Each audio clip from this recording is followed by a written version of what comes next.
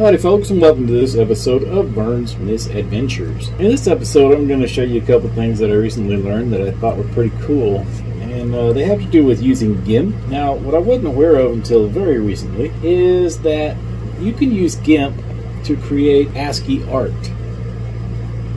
Now ASCII art basically means that you're going to take a picture and you're going to render it as ASCII characters.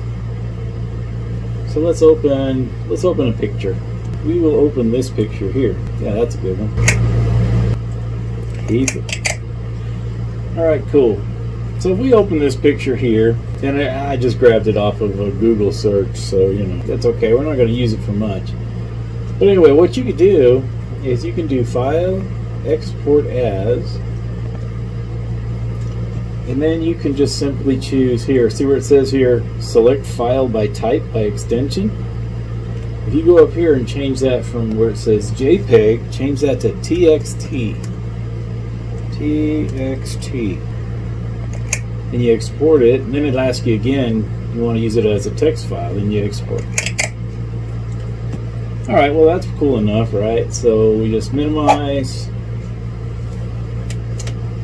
Then you can go over here to find your file.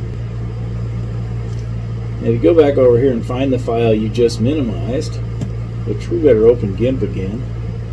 I have no idea where it exported it to. Let's see, File, Export As. Let's see where it put it. Okay, it put it in the downloads for some reason. That's okay, as long as we know where we can find it for this example.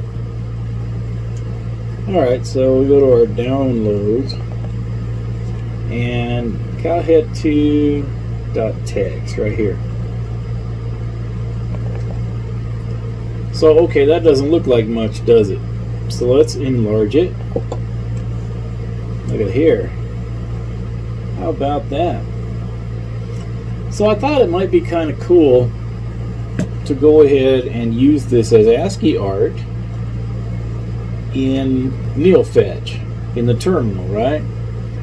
And the problem with that is you just don't have the resolution. You only have a very small. See, once you make this small enough to fit in Neofetch, you won't have the resolution to be able to tell what the heck you're looking at.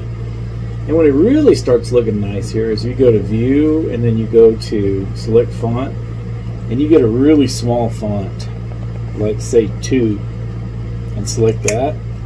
That's when it looks almost like a picture. The point of this all is, so I tried using some of these in the terminal, and they really, if you didn't know what they were, you'd never recognize them as what they were. So it occurred to me only today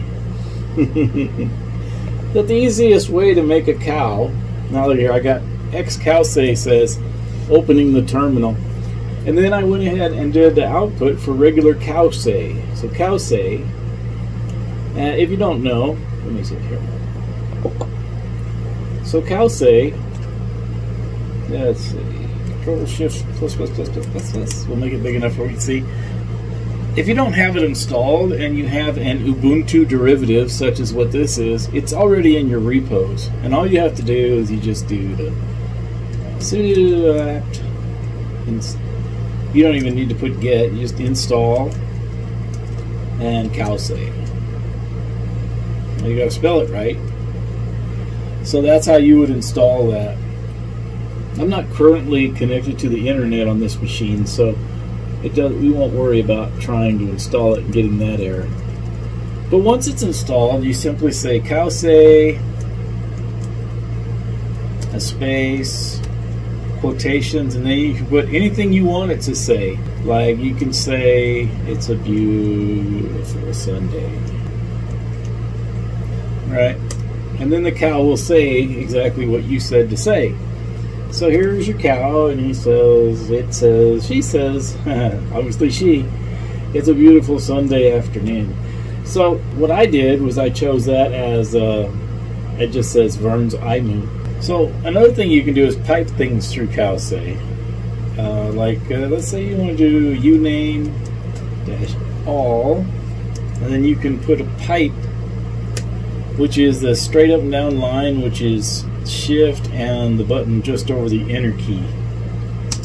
and then you can just do calce. So there's that. You can have it output. You can put anything piped through, anything that has a text output can be piped through calce. That's enough about that.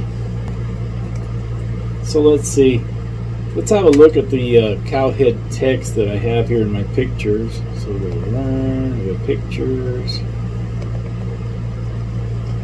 Now I did some Googling, and I'll put the links, or I'll put the references in the description. We're not going to look at the websites right now because we're just not. Okay, so here's my cowhead logo.txt right now. Now, in order to simplify everything, we still have it on the 2 font, so let's just select a larger font, and we'll go back up to 12.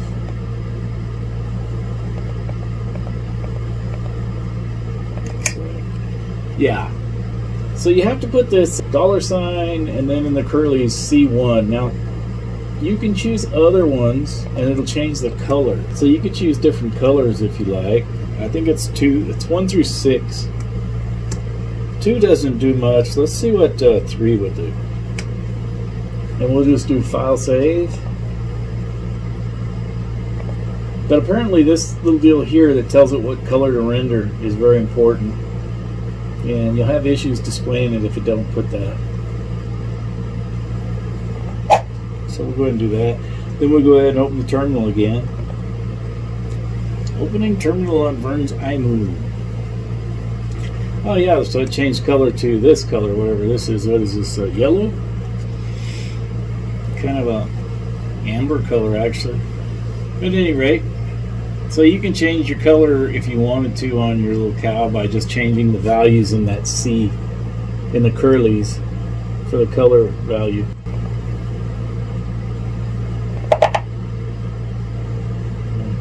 Now here's one of the more complicated ones that I tried to use. Well, it's gone now. Yeah, here's one of the more complicated ones I tried to use at one point. But like I say, once you get it down to a size where it displays in the terminal, it just doesn't look like what it started out to look like at all. And I'm like, okay, well, if I knew this was a cow, maybe it kind of looks like a cow, or kind of looks like a pig. I don't know what it looks like. The point is, it's not very recognizable. So when you're going to use ASCII art, especially in a 12 font, and make the picture no bigger than like a 50 pixel square, well, you got to make it simple. You can't have a whole lot of detail.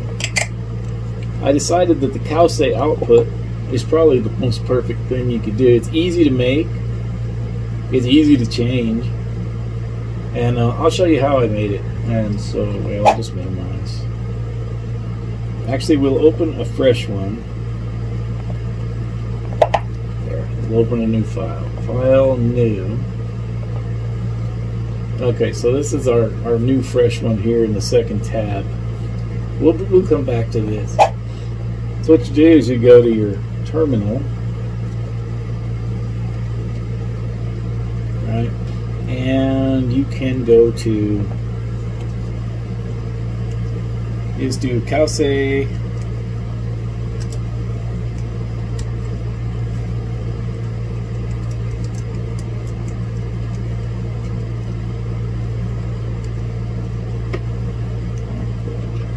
is an alternate output, yeah. Okay, so there's all that, right? So what you want to do is you put your cursor here. I'm going to bring this bigger so we can all see. Plus. Okay, cool. So you take your cursor here and you put it, so make sure you catch these lines here, right? So you start. You click and then you start dragging, and you just get all of this down to this point here, and you just copy. Okay, then we can minimize.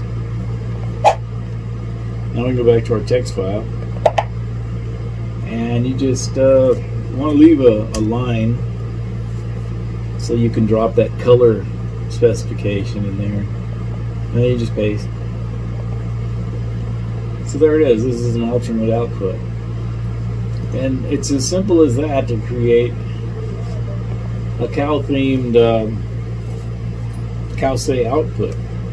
So all we'd have to do to make this a workable solution would be to copy this right here, where you specify the color. So you copy that, go over here, and put it over here.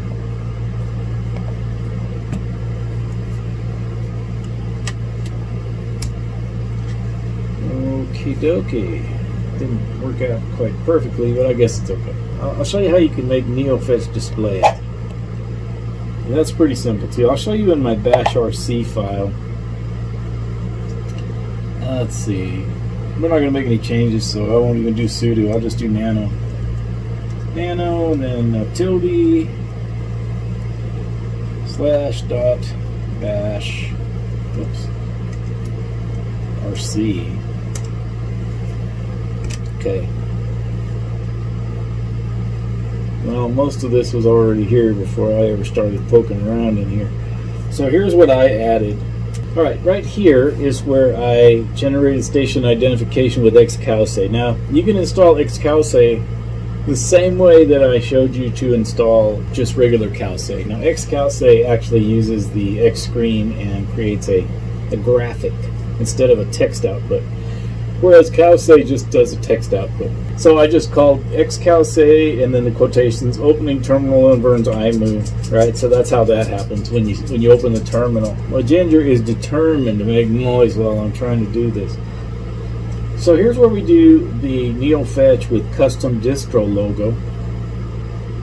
Just do clear and then Neofetch, and then here's what you got to add to Neofetch: source, and then point it to whatever file you want to use as your text file to create the ASCII art. So as in this case, mine was cowheadlogo.txt, and I remembered that. So, you know, whenever I wanted to change it, the easiest way to do it is simply rename the existing cowheadlogo.txt to something else, and then call your new file cowheadlogo.txt. That way, you don't have to change any of this. Now, the last thing I did was I created an alias so that Neofetch uses a custom distro logo whenever it's called. So rather than it popping up with the Tux logo, so now anytime Neofetch is called, it's going to go Neofetch source, and then it points to my cowhead logo, right? So anytime you type Neofetch in the terminal, anyway, if we were to comment out that, here, we'll just go ahead and close it, and then we'll open it up in that manner so we can show you. Control X, we'll close nano. So now we'll just do sudo bang bang. So sudo space and a bang bang. Then we'll repeat the previous line with sudo in front of it, and then we'll put in our password. Now we can edit, and so if we go over here, now an alias just makes it where you can type something else and it'll run a command that it knows. And like I say, to comment it out, you just simply put a pound sign in front of whatever you've called there. So we'll just put a pound sign right there and a space, just to make it look nice. Okay, and then to save that, you got to do Control O and enter and Control X. So here, let's demonstrate. So we will close our terminal. Well, actually, yeah, we'll have to reload the bash RC, so we need to close the terminal and reopen it. So because in our bash RC file we asked it to call this file to begin with, it still runs it when you open the terminal. But when you type it, here, they made it a little larger. When you type it, see, then you get the default output, which was the Tux logo for this distro. Now, if this was Ubuntu, you'd get the Ubuntu logo, or Arch, you'd get the Arch logo. But I think it didn't recognize Perl for what it was, which is actually an Ubuntu derivative. A lot of times you'll get the Ubuntu when you see this, but I guess it didn't recognize it for what it was. And so it just gave you the tux output there, which was kind of neat too. I like it and everything. It just, I want to do something custom. So as you can see, the way they did tux logo here, I mean, it's very few characters. You're just talking about hash signs, and basically change some colors on a couple zeros for eyes by the looks of it. Very cool the way they did that. I've been trying for some time to try to come up with a cool logo, and no matter what I seem to make, it just doesn't look like a cow when I'm done. So I'm just going to punt it, and we're just going to use cow say. So before we close out this video, I'll show you one more little shortcut you can do here.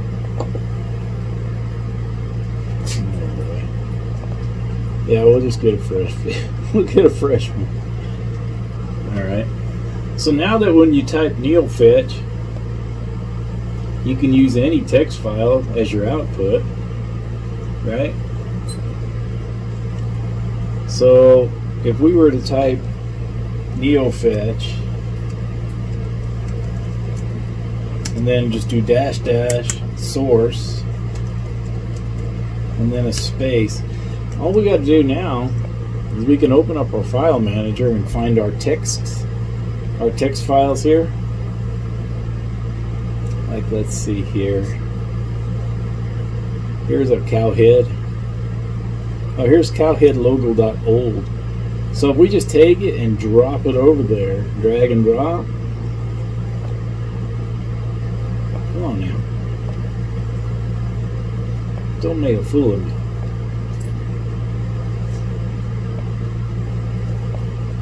Well, in most of them you can. Apparently you can't with the XFCE, which I believe this is XFCE terminal. No, it's LX terminal. Excuse me, LX terminal. I think we could do it with the GNOME terminal, but apparently, yeah, it doesn't matter. So, yeah, we'd have to do the whole path, and the path's right here. You could copy and paste that. So we'll just do that. So either way, it was still helpful. Paste. And then simply cowhead logo old text. So we'll just do cowhead. Oh, no. OLD.text. Alright. Then let's see what it comes up with when we do this. So there's one of the cow heads I tried to do. It's a great example. And if you know it's supposed to be a cow head, then it kind of looks like a cow's head. But if you don't know, it doesn't look like anything except a mess. So I just, whatever. You know, that was something that I resized, a picture that I took, and I rendered it with GIMP, and I resized it, and I tried to use that. So now that you have been shown the way, be interested to see what other people could come up with. But at any rate, that is that. So with that, I want to thank you for watching. If you haven't subscribed already, I'd like to invite you to do so. And if you are a subscriber, I'd like to thank you for hanging around. So this brings to a close another Vern's Misadventures. Y'all take care.